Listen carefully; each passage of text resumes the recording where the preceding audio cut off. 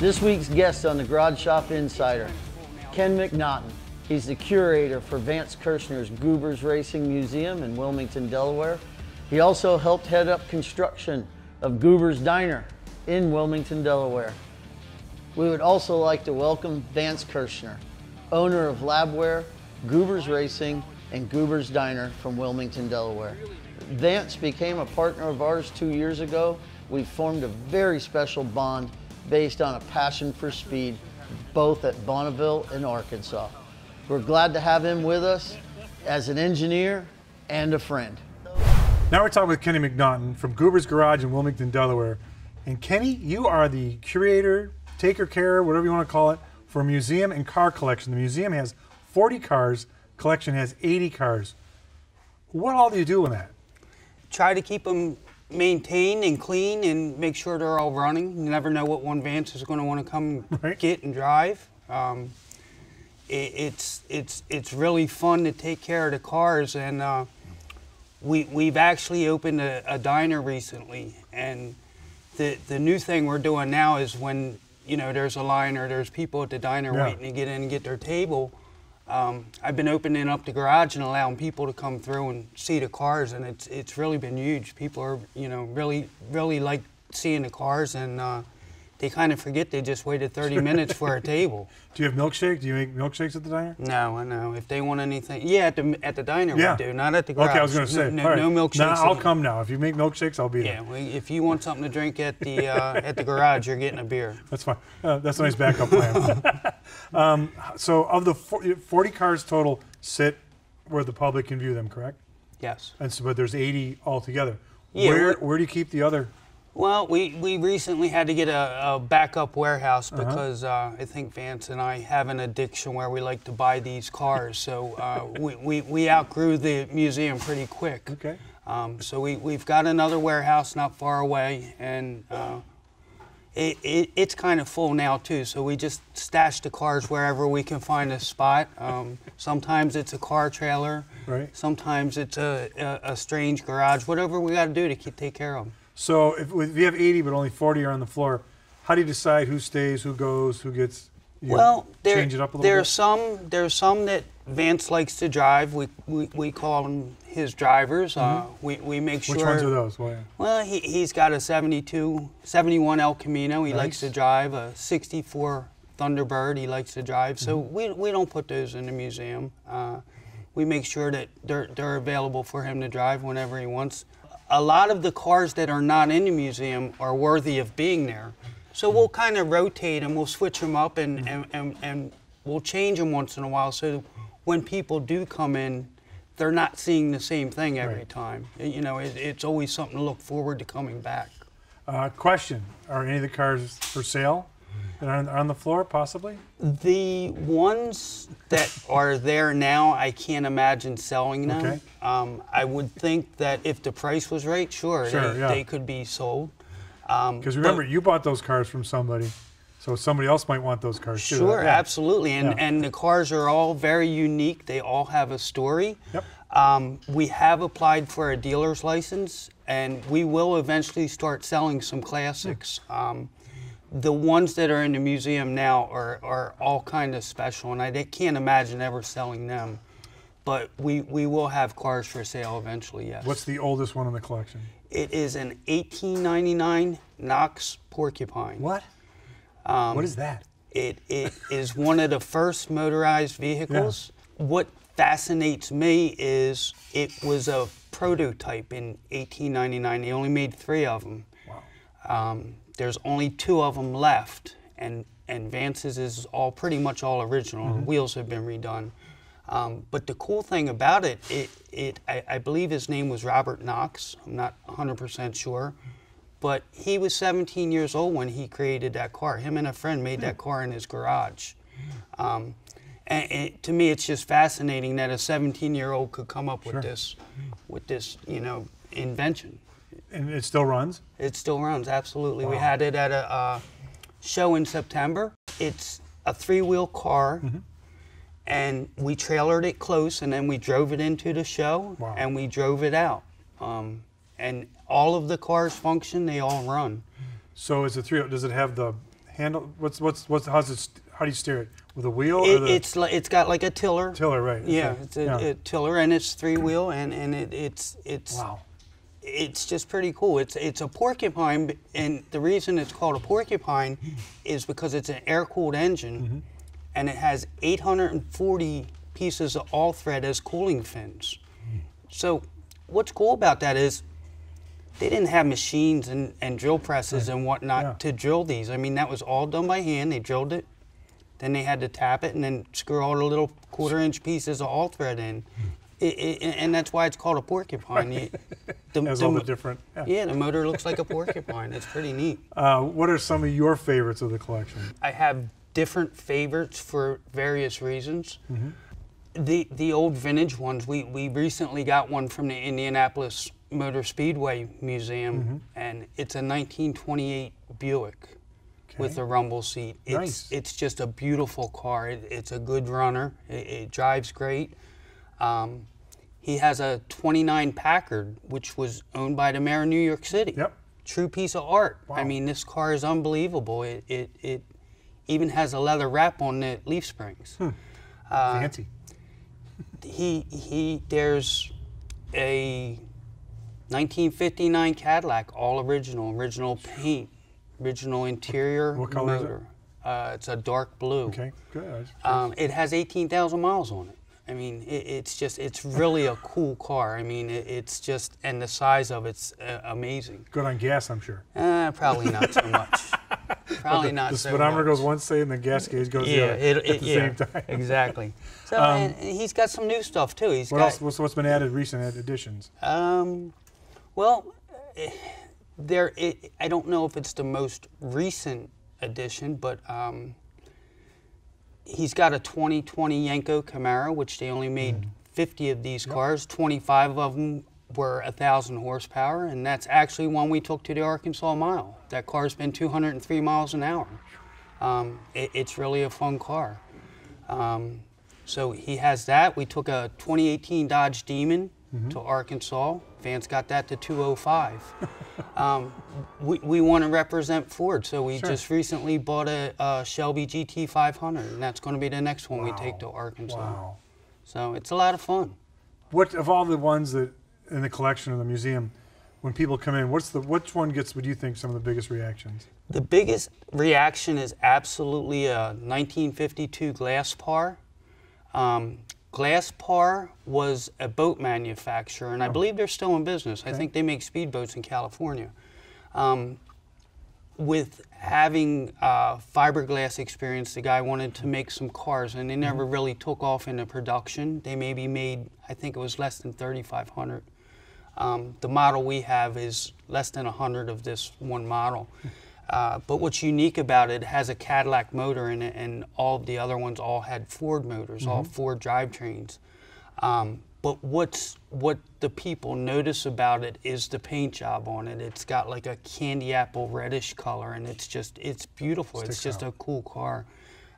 When I first saw it, it kind of reminds me of Roger Rabbit's car. There's something to relate to that. You know, and it's just an amazing car. Absolutely. So of the classics, what would be one of the, I don't know, what year is a classic? What year is it cut off? It used to be 20 years, I think it was?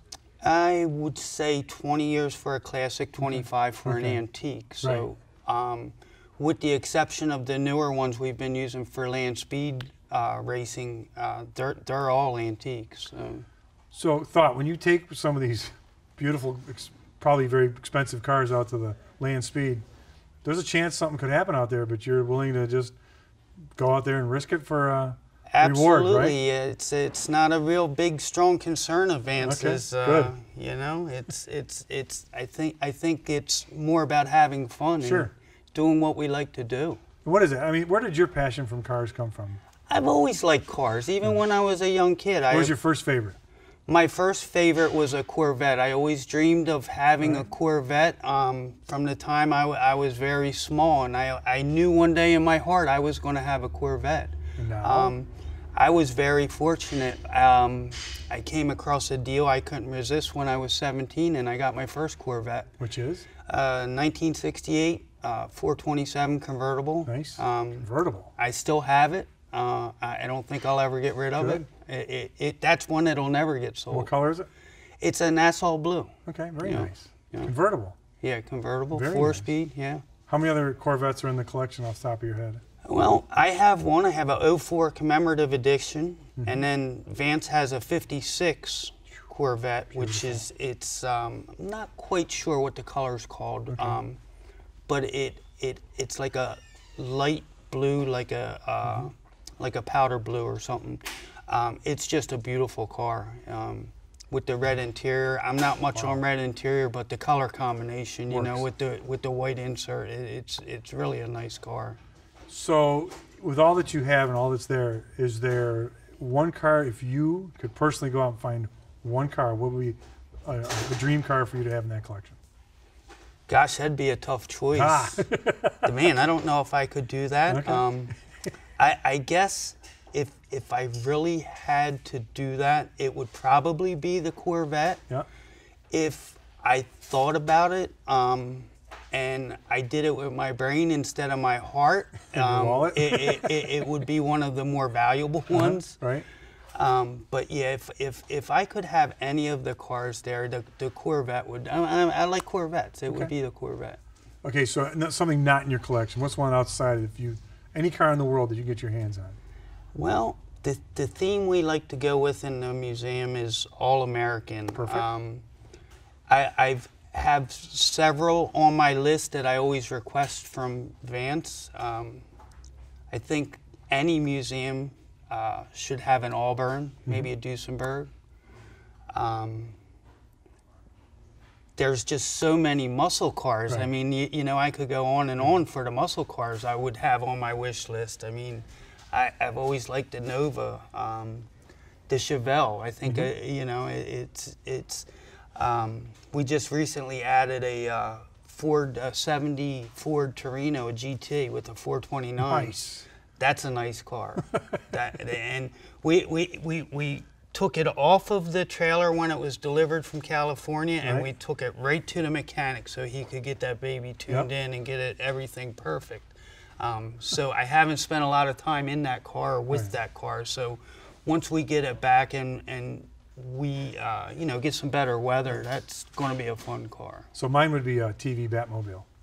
Yeah. Batmobile from the TV show, American made, so it stays in the theme there. Right. That's so if you come across one of those, I'll come work on that. Well, and you know, they're kind of common. You see a lot of clones at the. There was one at the Atlantic City auction that was for sale. Well, there's a guy in Atlanta that builds them, and you can put your $50,000 deposit down, and then 2 more payments of $50 grand, and it's all yours. Sure. So I keep his business. I keep his business card in my pocket just in case. Right. How do you obtain these cars? Where do you find these cars? A lot of them are auction cars. We do a lot with Bring a Trailer. I don't know if you're familiar with that online auction site. We have probably, I would say 18 of them have come from there. Various different auctions, different magazines, people locally that hear about Vance's collection and are either downsizing or want to get rid of some of their cars, or you know, some people just they don't want to do it anymore. They're too old and they don't have it in them anymore. We've actually had people reach out to us because they want them to go into the museum because they know they'll be taken care of, and they'll be preserved. And that's kind of the goal about the museum. It's not about, you know, just buying whatever cars you want because you can.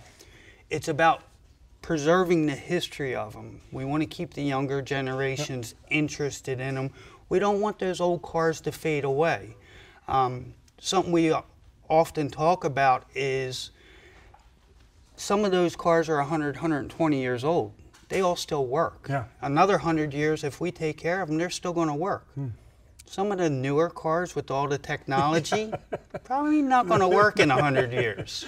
Well, I appreciate your insight. Thanks for sharing the stories, and look forward to hearing more about the cars that you're going to add to it. Sure. Thank you. Yeah, we'd love to have you there. I'd love to go there. Trust me, I'm thinking it right now. Yeah. Thanks, Kenny. Yeah.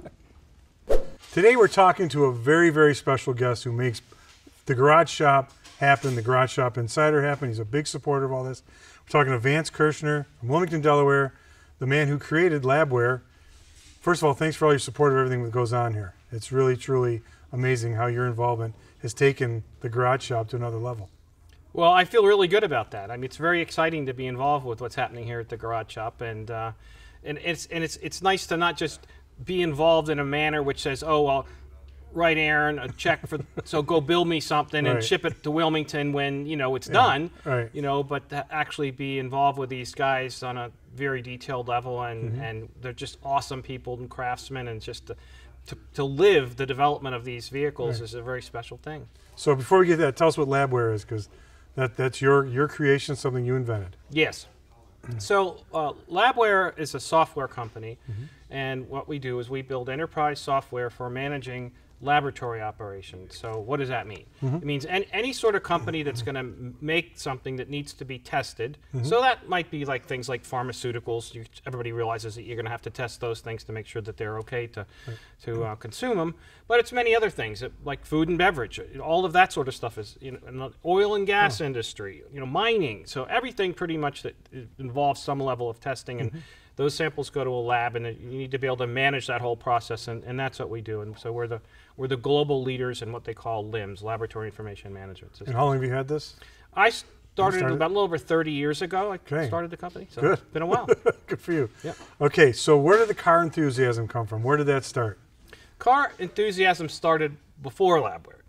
It started when I was a teenager. Right. I always was into vehicles and liked to work on them, and as a kid street racing and and things like that, and going to the drag strip and racing there and things like that. And then as and that led me to go into mechanical engineering. My interest in how all these things worked really got me wanting to go and study engineering. So I did,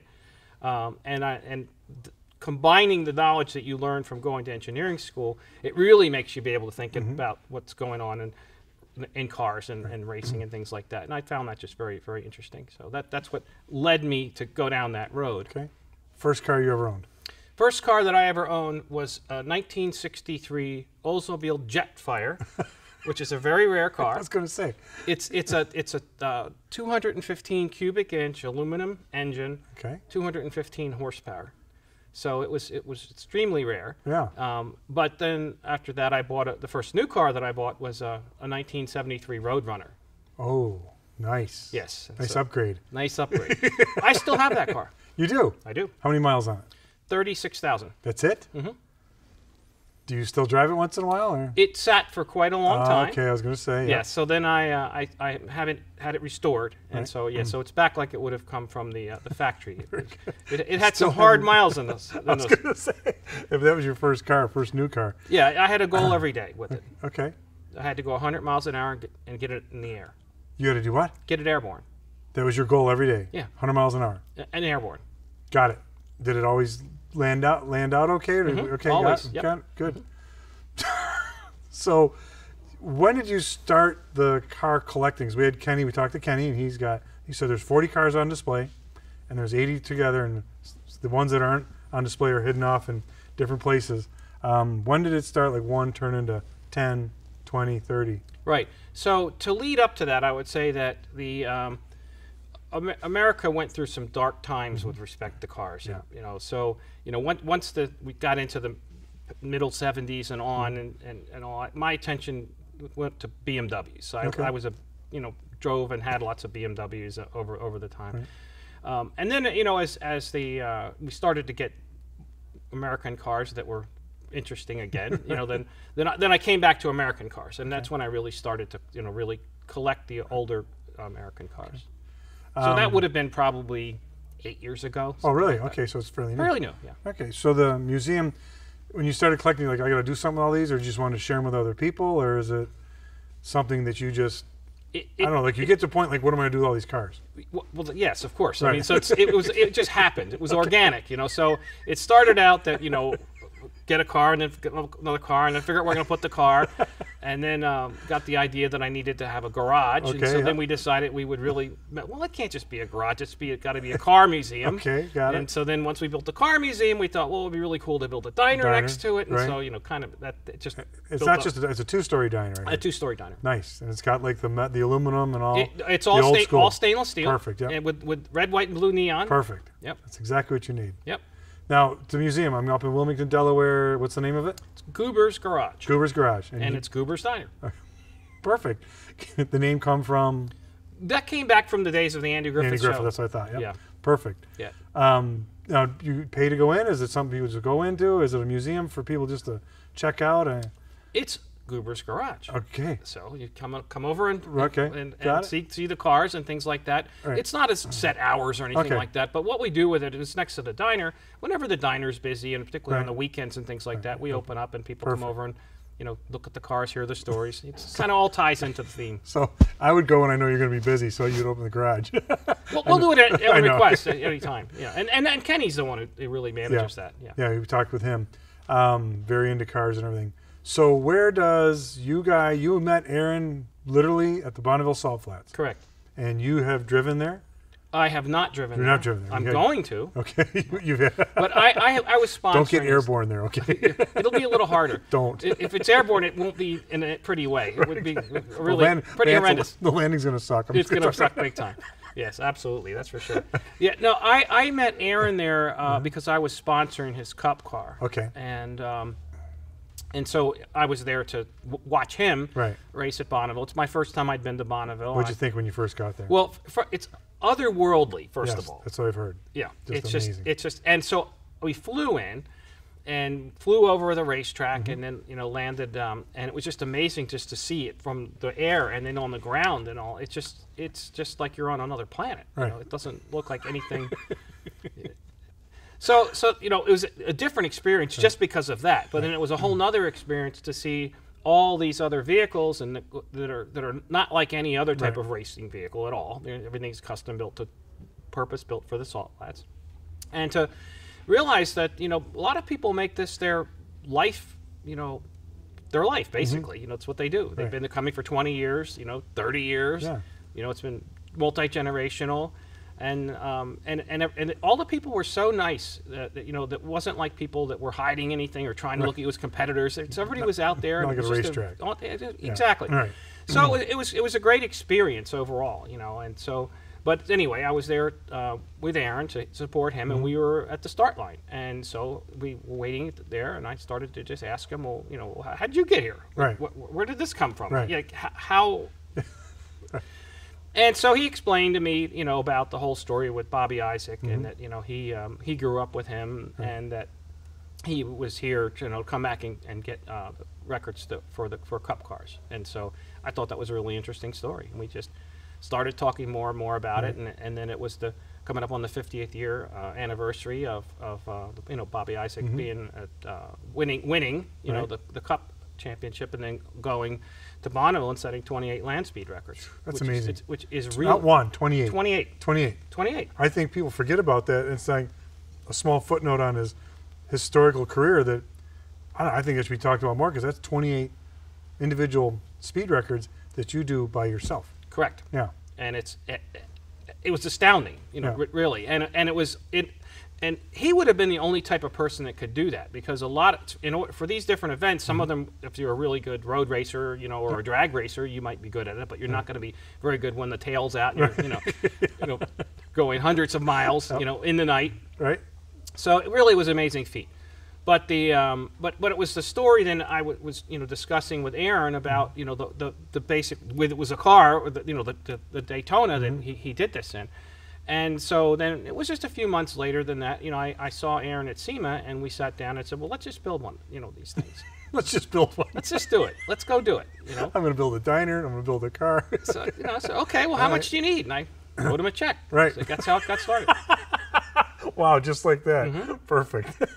So from there, the involvement became a little more, and now you are involved with, I heard there's a Roadrunner maybe being built here? There absolutely is. Yeah, yes, absolutely. So, you know, as I mentioned to you, my first car was a 73 Roadrunner. Yes.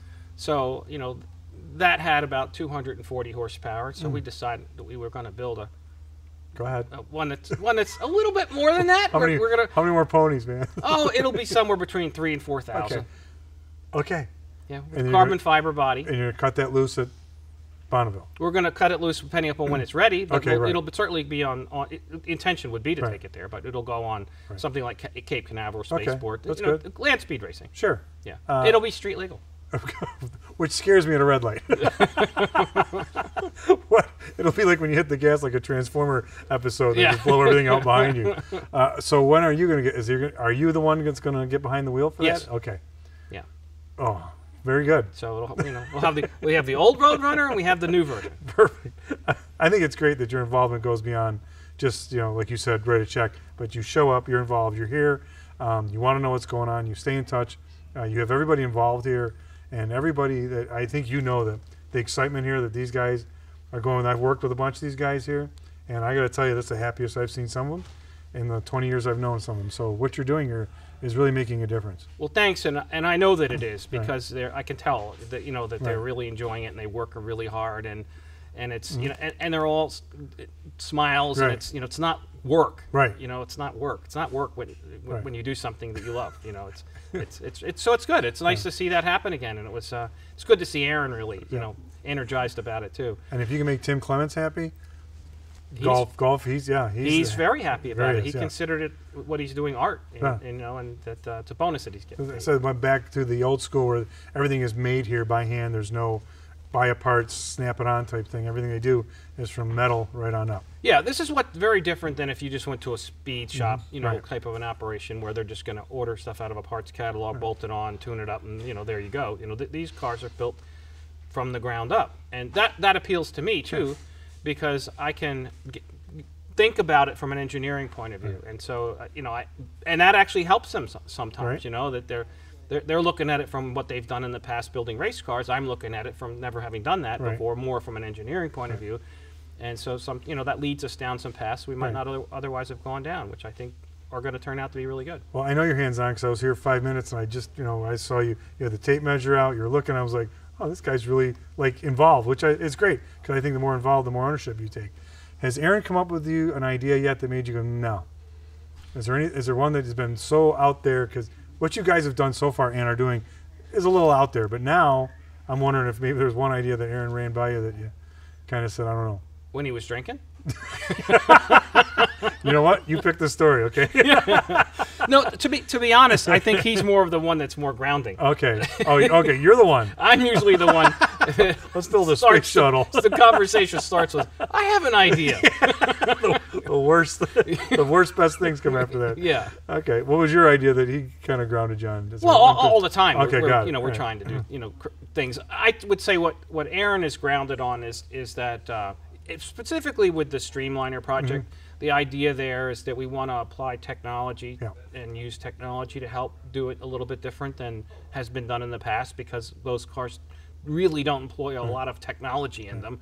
And when I say technology, I mean things like the interaction with the engine controls and traction controls and all of that, and engine management, stability control, whatever. So that would be like electronic controls, but then also doing things that would otherwise make the car behave differently. So I would say where he's been really grounding is he says, okay, Chief, that's really cool, but we have to build a car. And if we're going to do 20 new things, that's 20 new things that can go wrong, and so we need to narrow that down and do this in phases, So that's what we've done is we're not doing it. We're going to start with, some basic things that are different, and then we'll take it to the next level after we. So coming here, like if someone was to drive down the street, they have no idea what's going on behind these walls. So the first time you came, and I'll share my first impression. Your first impression when you came in and saw here and across the street all the cars and everything, what was that to you? Do you remember that? Yeah, I do, and I was amazed because, as you say, it's not like it's this big fancy building with all these big signs on it. Like look how great this is. It's not. It's low key. Right. But when you come in and you see it and you realize, well, I'm not just looking at stuff that everybody else is doing. This is special, and you can see the craftsmanship instantly, and it's just that nobody's just doing this just to make a buck. It's because they love it and they want to be successful and be competitive, and you pick it up right away. Right. And that same thing, because I'd been talking, he goes, come up and check it out. I was like, all right. You know, you can see it on Facebook when you, in the website, and it's like, okay, cool, land speed. And I've been following that, you know, sending him notes about that's cool. And he goes, come on up. So when I walked in, I'm like, wow, you guys are really, and then involved in so much. And then, you know, I saw the frame of a Bonneville salt flat car just hanging from the ceiling. I'm like, was that the one? He goes, yeah. I go, it's just hanging there now? He goes, yeah. And then you go across the street, all the modifieds and the history of the cars, and it's phenomenal. So I think it's great that your involvement as a car enthusiast, if you could pass something on to a younger generation, what would be your reason to say to someone, like we had Spud on, 23 years old, if someone who maybe wasn't into cars, what would be something you would say to them, like, hey, you really ought to check this out because... Yeah, well, I think that it's very important to suck the younger generation into it. Right. And what is surprising to me is that there are a lot of people in the younger generation that really are into cars. Right. But their idea of the cars is that, well, they've got to look at this Lamborghini, you know, look at this McLaren, you know, and they know their performance and their real performance cars and all that stuff, but you know, I'm not impressed if you take $3 million and make something that goes fast. That's just not okay. Great. I mean, I don't want to say anybody can do it, but it's not. I'm not impressed by it. Okay. You know, and so what I found though is when you take the guys that are into cars and you show them a different world, and you show them what were the old cars like in the muscle car area, you know, out at the garage, and you know, we fire them up and go for a spin. Yeah. You know, and then they really start. Oh, this is. They appreciate why there were, you know, their fathers or whatever were into cars. You know, and then when you expose them to like some of the land speed racing events and stuff like that, they just get captivated by it. Very good. So I don't think we're introducing people into cars that don't have any background or interest in cars. It's more exposing the newer people that are into cars that, hey, it's not just the new stuff. It's not just the bling stuff. It's really what the history was about and what we can do now. I was like, when I got a '69 Corvette. And when I first had it, I remember I was checking it out and I was parked and I hit the gas and it went like this. Like I went, oh, I'll take it, because the car was like I'm ready to go. Right. I'm ready to go. And I'm like, yep, I'll take it. And that was, I think, and I drove it, of course, but I was like, I decided right then. But it's that roar and that of the engine and just feeling the horsepower in there. Not so much the performance, like you were talking about the other ones, but just that pure raw horsepower of an older car. Absolutely, and the muscle car era was just incredible. You know, what they were doing then. So and I've got a number of those in the garage, so that attracts to a lot of people. Of your collection, what are your two favorites? No, don't have any favorites. Is there a car out there that you would love to obtain you don't have yet? Of course. That's why I buy cars just about every day. Which one's out there that you're? No, there's no one car. Right. I mean, if to answer your question, if the right opportunity presented itself, and I would probably get it. I think a Ford GT would be a cool car. Okay, those are very cool. Yeah, but you know, I'm not in any hurry. Whatever. You know, it's just there's so many different cars out there that are so cool. All right, so we got the Talladega, we got the Daytona's done. Talladega's getting worked on. Roadrunner's in the works. What's next? We haven't thought about anything beyond that because we're going to focus on the land speed racing. Okay, so good. we have to. We're going to. The Streamliner project is going to be a multi-year project, good. And that'll be the main focus. Okay. Yeah. But I think the key point of what we're trying to achieve here, though, is to show people that, hey, look, these three cars are very different cars. Right. But they all were created out of this shop. It's approachable, you know, for people. So if your big thing was you had a Ford Mustang, or you like, you know, it's a Ford Mustang is a really cool thing, a 60s or whatever Ford Mustang, or early 70s, and you want to have it be one of these cars that's safe and goes really fast, and you know, but you can race it and all that. And, yeah, you can they'll build it here. As you know. As I know. Well, thank you very much. This insight and you being involved, everyone appreciates it.